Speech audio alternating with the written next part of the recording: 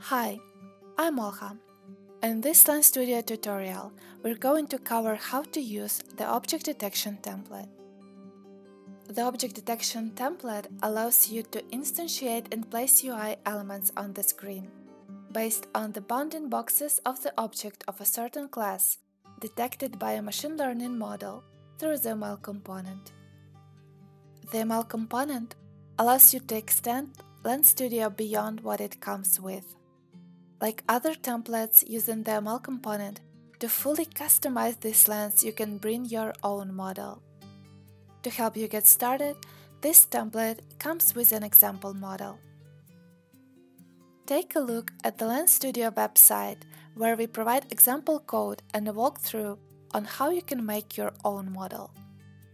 To get started, first open Lens Studio 3.0 and select the Object Detection template.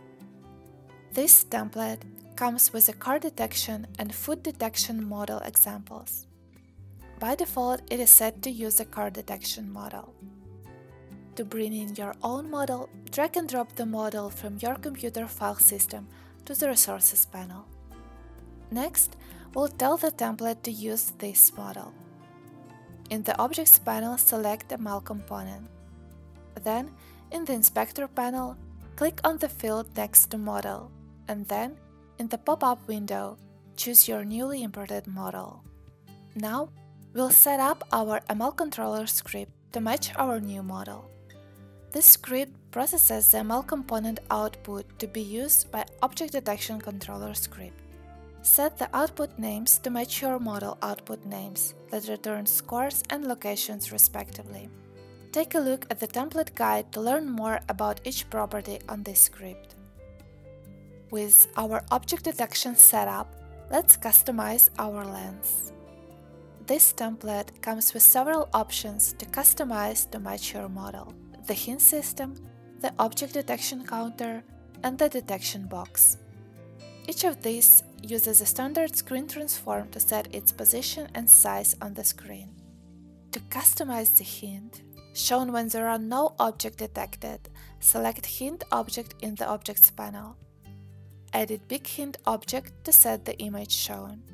To bring your own texture, like before, drag the file from your computer file system to the Resources panel.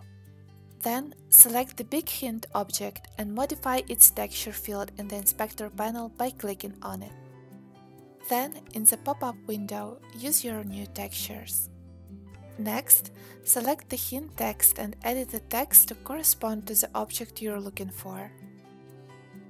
Great! Now our hint works properly. Now, let's modify the object detection counter.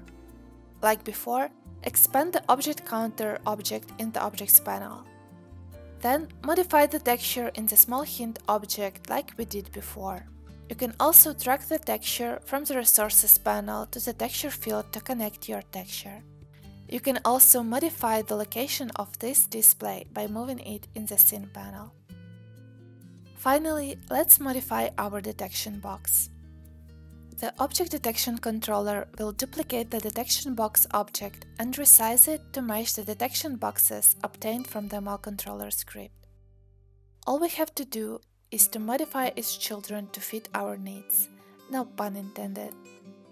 Modify its children based on its relation to the parent detection box object. For example, select the small hint object and modify its texture and screen transform as we did before. Then, let's modify our frame. The frame represents the visual surrounding of the detection boxes. It is built from 8 parts, one for each edge and one for each corner, allowing it to expand with the detection box. Again, you can modify its texture and screen transform in the Inspector and Scene panel. Take a look at the Screen Transform guide in the Lens Studio page to learn more about how you can make your own layout. Select Object Detection Controller to set how smoothly displayed UI elements will follow object detection boxes. Amazing! Now that we have our own object detection visualization, we are ready to preview and submit our lens.